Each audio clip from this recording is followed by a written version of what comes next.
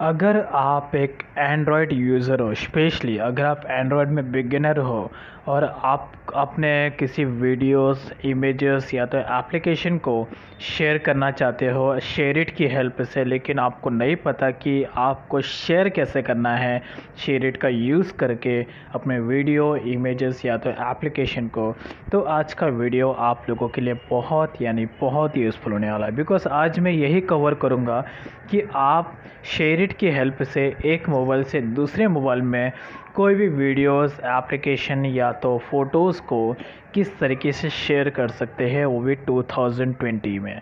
ये जो मेथड मैं आपको बताऊंगा ये आपको 2020 में तो यूज़फुल होगा ही, इवन 2000 आगे भी आपको बहुत यूज़फुल होगा। वैसे शेयरिट के बारे में हर कोई जानता है, हर किसी को पता है कि शेयरिट कैसे यूज़ करना है, लेकिन जो बिगिनर होते हैं कभी कभी ऐसे और भी लोग हैं जिन्हें शेयरिट का यूज़ करके शेयर फाइल्स को करना नहीं आता है, अभी तक नहीं आता है। तो ये सिर्फ वीडियो उन बिगिनर्स लोगों के लिए ही है जिन्हें शेयरिट का यूज़ करके फाइल्स को ट्रांसफ़र करना नहीं आता है।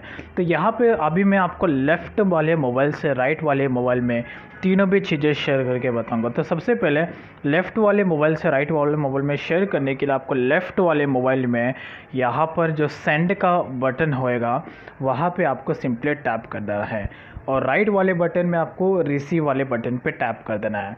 उसके बाद ज़्यादा कुछ नहीं करना है। देन आपको आगे का जो प्रोसेस है वो आपको एक वन टाइम प्रोसेस करना पड़ेगा। तो यहाँ पे मैं सबसे पहले एप्लीकेशन शेयर करके बताऊंगा। तो यहाँ पे आप कोई भी एप्लीकेशन को सिलेक्ट कर सकते हैं जिसको आप सेंड करना चाहते हैं।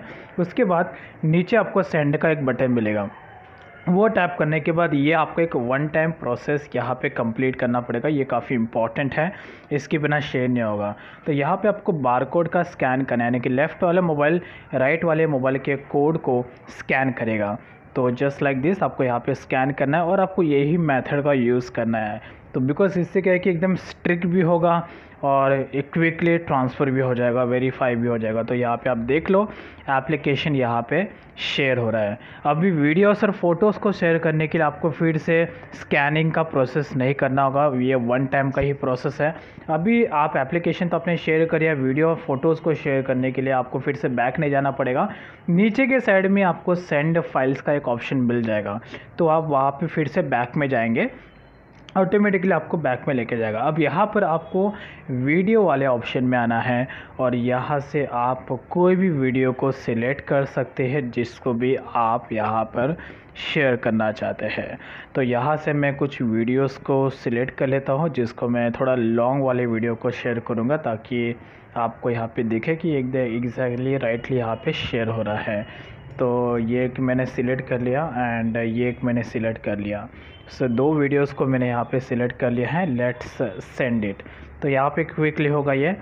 तो बस उसके बाद ये वन टाइम स्कैनिंग का प्रोसेस होता है, उसके बाद आप यहाँ पे कोई भी फाइल्स को शेयर कर सकते हो। तो यहाँ पे आप देख लो वीडियो यहाँ पे शेयर हो चुका है, एकदम इंस्टेंटली हो गया, बिकॉज छोटे से 10-12 MB के वीडियोस है। फिर से सेंड फाइल पे आपको जाना है और अभी आपको फ़ोटो शेयर करना है। तो फ़ोटो शेयर करने के लिए फिर आपको फ़ोटोज़ वाले सेक्शन में जाना है, और फ़ोटोज़ वाले सेक्शन में जाने के बाद यहाँ पे आप कोई भी फ़ोटोज़ को सिलेक्ट कर सकते हैं जिसको भी आप सेंड करना चाहते हैं। तो यहाँ से मैं कुछ 2-3-4-5 फ़ोटोज़ को मैं सिलेक्ट कर लेता हूँ। सो लेट्स यहाँ पे मैं दो फ़ोटोज़ को मैंने सिलेक्ट किया, तीसरा, ये चौथा, ये पाँचवा, और लेट्स सेलेक्ट दिस 6। तो यहाँ पे मैं 6 फ़ोटोज़ को शेयर कर रहा हूँ। तो बस आपको नीचे सेंड वाले बटन पे टैप करना है और यहाँ पर पूरे फ़ोटो एक लेफ़्ट से राइट में आ चुका है। तो काफ़ी ईजीएस्ट है। यहाँ पे आप जब भी फाइल्स को शेयर करें तो मेक श्योर कि आप जो कोड स्कैनिंग का जो प्रोसेस होता है उसको ही फॉलो करिए, और उसकी हेल्प से ये एकदम स्ट्रिक्ट भी होगा और ये फास्टली आपके एक मोबाइल से दूसरे मोबाइल में फाइल्स इजीली ट्रांसफ़र हो जाएगा। सो ये जो आज का वीडियो था ये ओनली फॉर बिगिनर्स लोगों के लिए था जिन्हें शेयरिट अभी तक यूज़ करना नहीं आता है। अगर आता है तो प्रॉपर वे में नहीं आता है, उनके फाइल्स ट्रांसफ़र नहीं होते हैं, तो ये सिर्फ उन बिगिनर्स लोगों के लिए था।